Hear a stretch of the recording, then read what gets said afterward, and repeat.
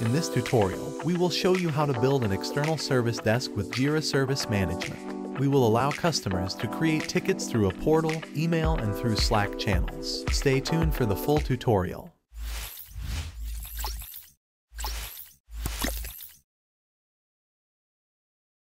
First, let's go and get a new free Jira Service Management instance. You can use JSM for free as long as you have a maximum of 3 agents. Click Next. We will sign up using our Gmail account, but you can sign up through any email account.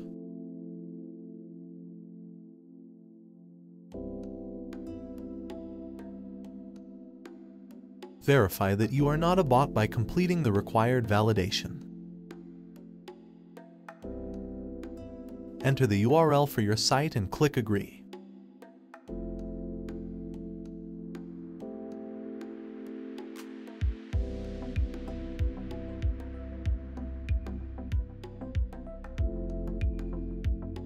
The instance is now being built. Wait for a few minutes.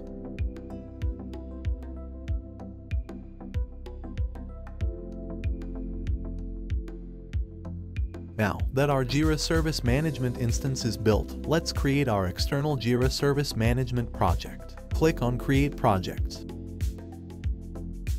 You now have access to multiple out-of-the-box templates that have predefined request types and unique workflows. Let's go ahead and select the Customer Service Management template.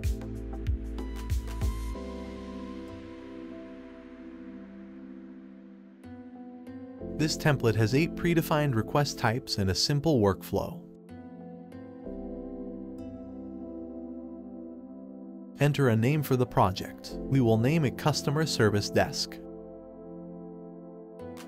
Note that the key is automatically being populated as CSD. Leave the team type as Customer Service. Also, select Open for the channel access so that anyone can submit requests to this project. Click on Create Project.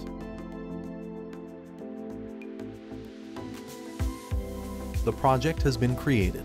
We will now begin setting up the project to allow customers to create tickets via the portal, email, and chat channels.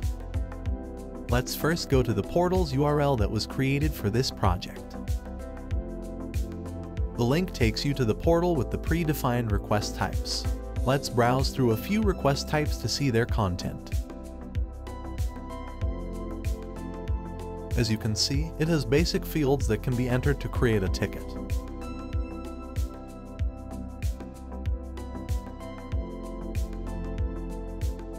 Now, let's begin customizing the portal. Click on Customize Settings in the portal options. Let's update the introduction text to our MSA Rebels portal.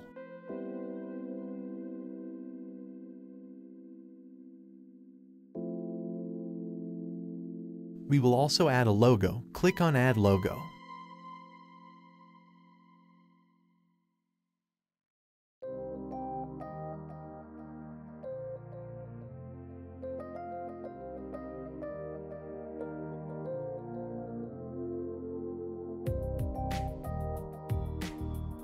Save the changes.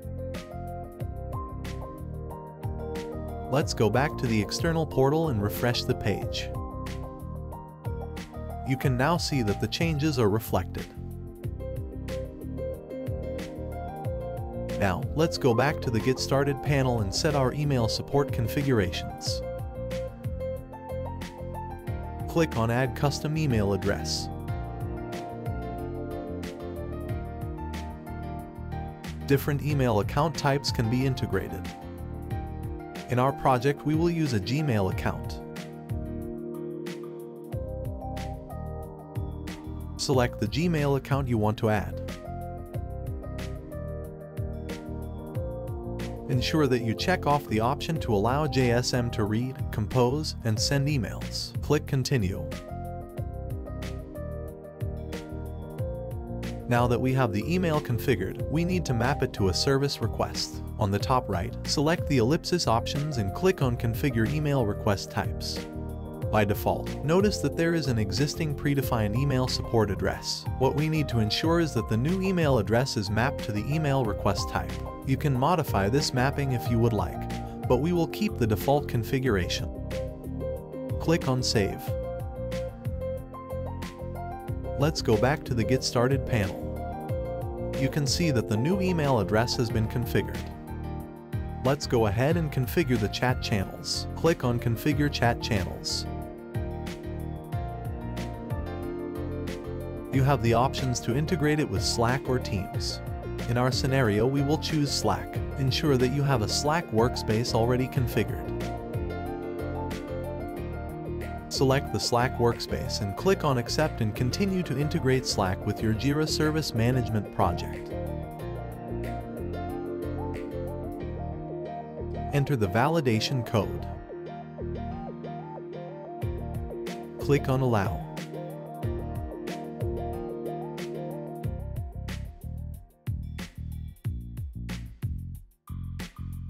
As you can see, the connection has been established.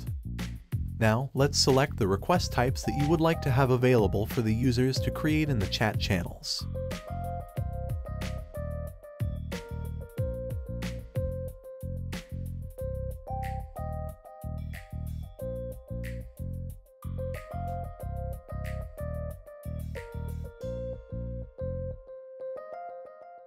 Let's now set the channel where the agents will be addressing the new requests. We will leave the default channel name, but feel free to update it if you would like. Click Create. Now, we will select the request channel, where users can ask for support. Select Create Request Channel. Leave the default name and click on Create. You can also see which request types are enabled for the chat channel.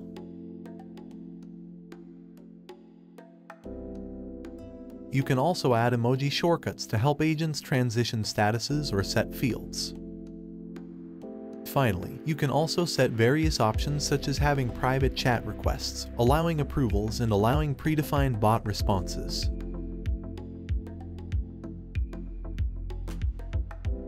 We are now done with the chat configurations. Let's go back to the Get Started panel.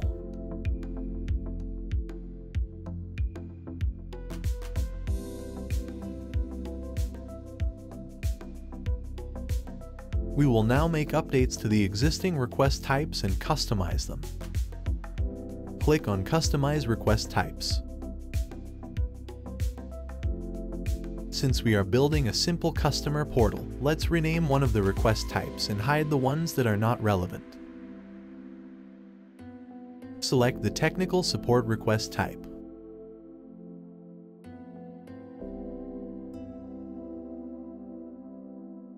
You can add fields by dragging existing fields to the form if you would like. For this tutorial, we will keep it simple and just update the title. Save the changes.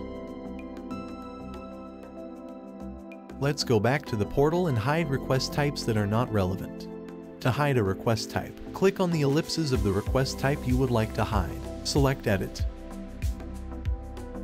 Leave all groups unselected to hide it.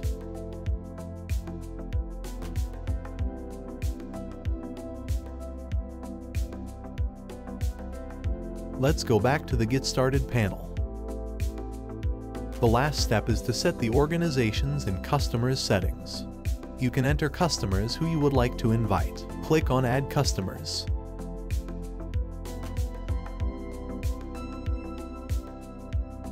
On the top right, click on Add Customers.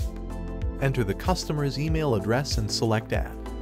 Click OK to add the customer. An email invite will be sent to the customers.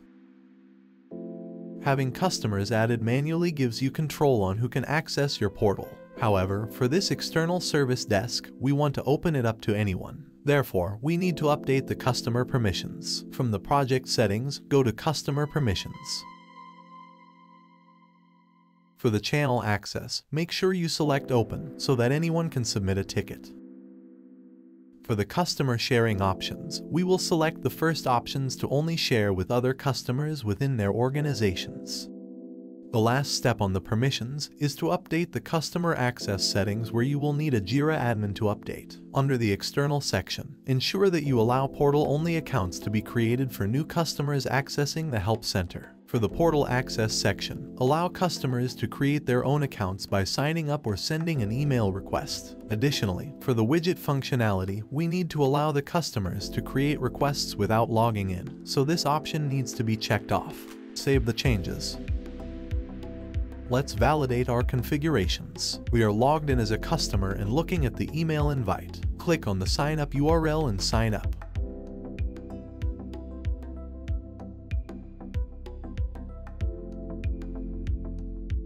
We have now access to the portal. Let's create a new ticket.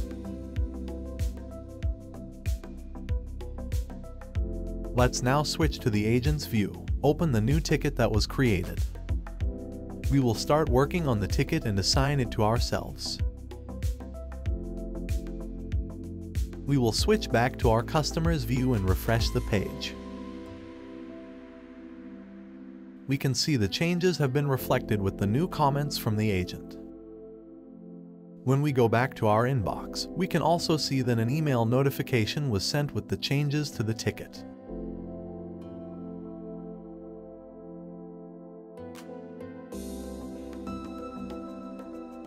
We will switch back to the agent's view and resolve the ticket.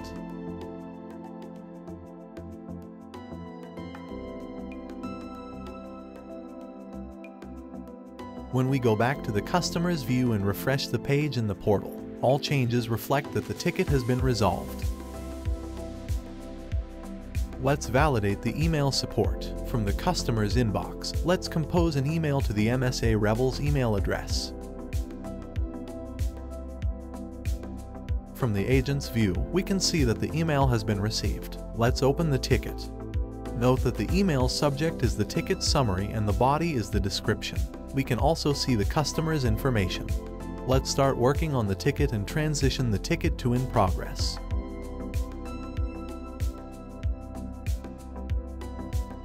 Now from the customer's view, we can see that an email was sent from the service desk.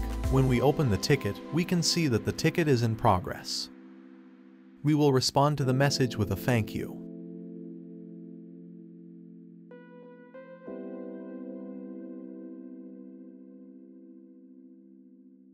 From the agent's view, we can see that a comment was added to the ticket. We will resolve the ticket.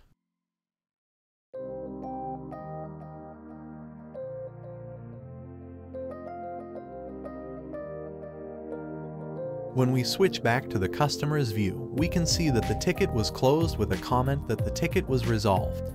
We also have the opportunity to rate the support that it was given. Click on Very Good and add a new comment.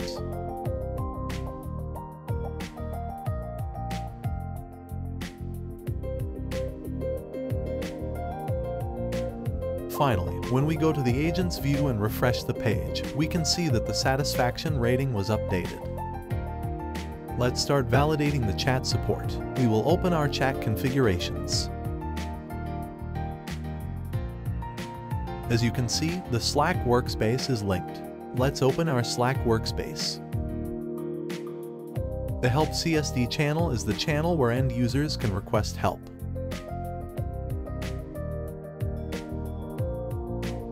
The Agent CSD channel allows agents to assign, triage, comment, and work on issues. Let's now invite one of our customers to our Slack workspace.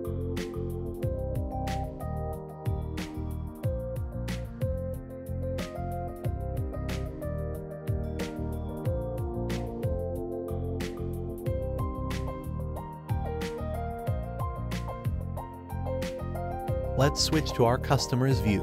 As you can see, a notification has been sent to join the channel. Let's join the channel. Sign in or register an account to join the support channel.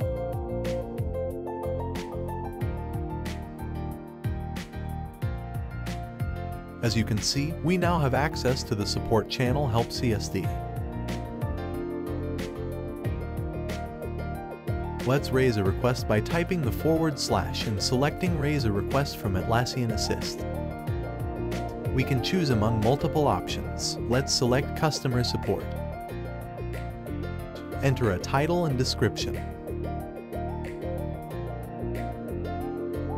If If we now go to the Assist app, you can see a new notification. You can see that a new ticket was created with ID CSD32.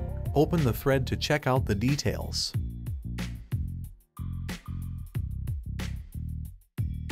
We can see that there was a reply by the bot that the request was raised. Now, let's switch to the agent's view. Open the thread and assign the ticket to yourself by clicking Take It.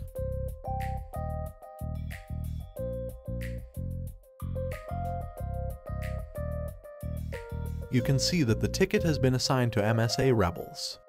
We will now start working on the ticket and add a reply that we are investigating the issue.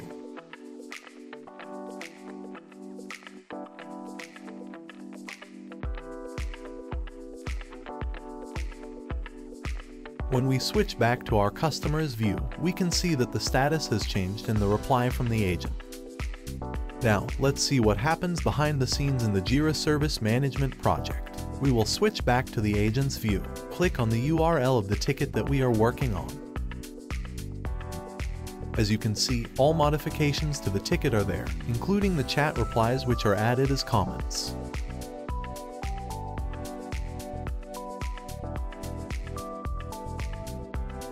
We can also reply to the comments to the customer, and the customer will think that the reply is from the chat.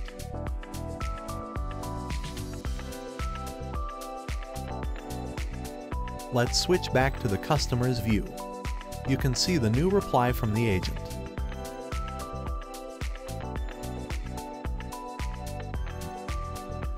We will now go back to the agent's channel and resolve the ticket. Change the status to resolved and add a resolution.